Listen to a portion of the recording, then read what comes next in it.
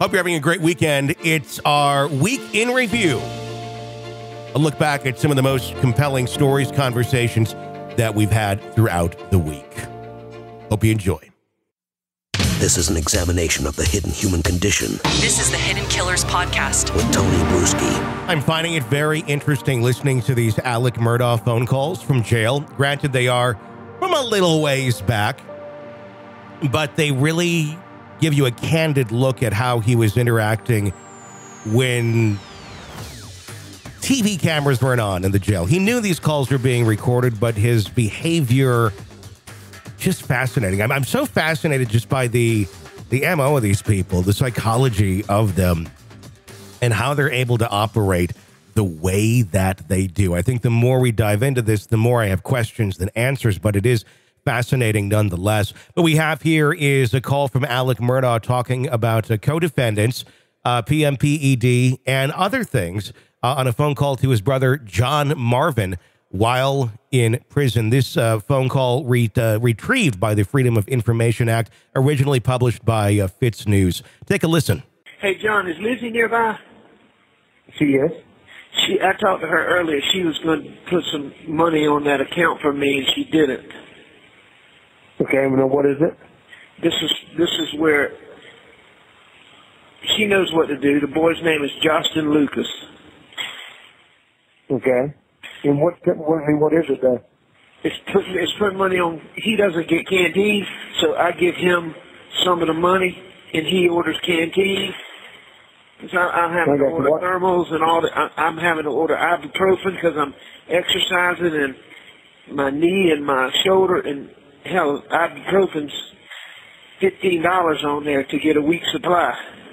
I got you. So it gives me extra canteen. I got you. And he doesn't get one? No, he doesn't get any. So she put it on his account. We just did it one time. We did it last week, and I'm going to do it one more time. Okay. But I need her to do it right now. All right. And what's the amount? $60. Okay. And she's supposed to be keeping a track of all this so I can make sure and pay you back. 10-4. Well, I'll get her. She's putting the kids down right now, putting Murdaugh down for lots of grace. How long do you think she'll be? 4 or 5 minutes. Okay, because we have we have 10 minutes, 15 minutes. All right. Most. Well, I'll get her right now and ask her. You don't mind? Buster's staying in Brooklyn's tonight, right? Yeah, he is. All right, well, Jim and Dick are working hard, so... What are they working on? I mean, have all the charges been brought forward? See, that's what I don't know. I don't know that yet. I don't know. I suspect that if they do it like they've done everything else, they'll sit and wait till something else comes up and then do some more charges. Right. But I don't know. I don't know. Have you talked to Randy since last week? Yeah, I talked to him yesterday. Okay. Yeah, you know about the law firm, don't you? No. Yeah, the law firm has dissolved, and they're reforming under a new name.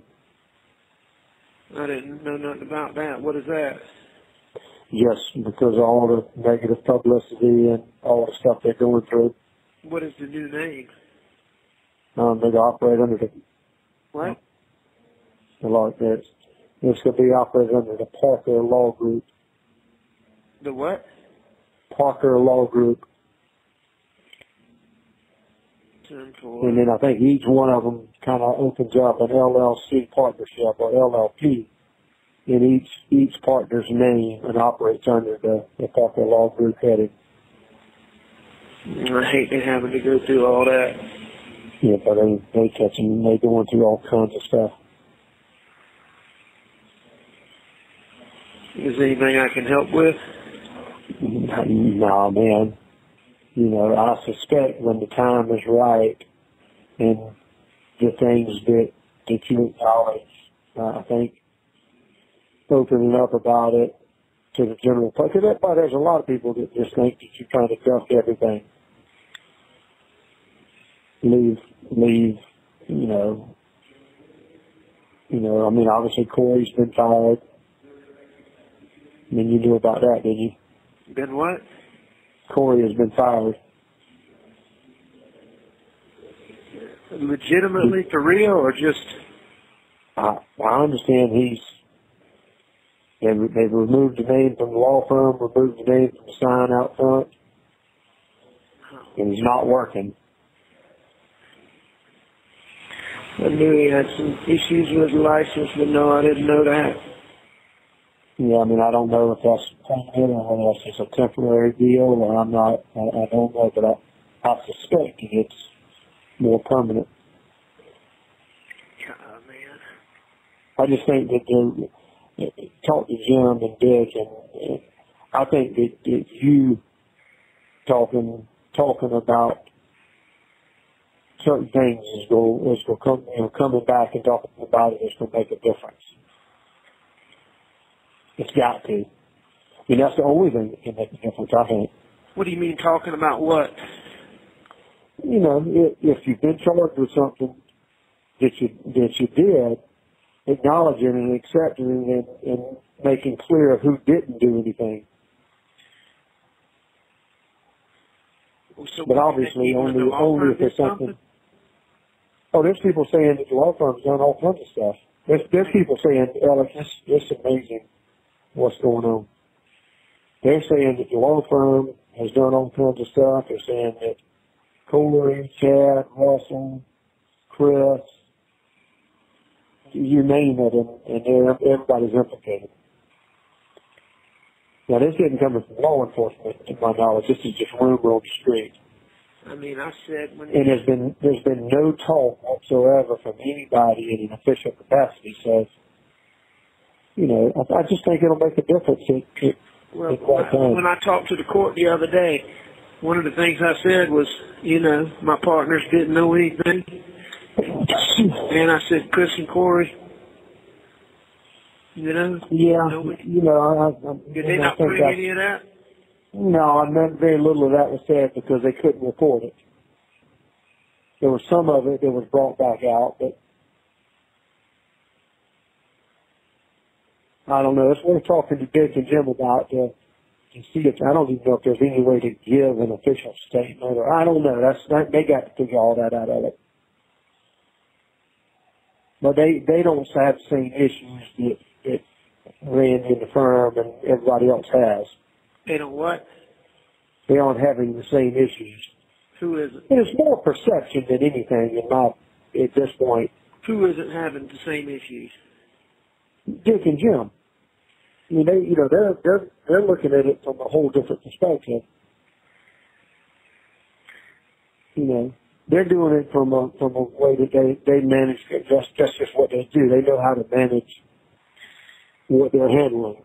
I need to sit down with them and figure out what I can do. Is what I need to do. Well, it'd be worth a conversation with them to find out. For sure. And it may not matter. I don't know. I mean, I feel like that's about the only thing left that, you know, I just don't know the manner to do it. And you only do it if it's something that you did or need to say. I mean, obviously, if it's something that you weren't involved with, you certainly say that. Sure. This is an examination of the hidden human condition. This is the Hidden Killers Podcast. With Tony Bruschi. You just... spooky. It's like you're hearing the voice of a demon or something. I don't know. It's just what they're able to do and say and how they can keep going along with it. It's creepy, creepy stuff. I think I have one more that I can dig up here and we can share with you as well. If you are enjoying the show, be sure to press subscribe wherever you download podcasts so you don't miss any of our breaking updates and the stories that we're covering for you. Well beyond the Alec Murdaugh trial, you can find the complete list in the episode description below. I'm Tony Bruschi. Stay with us.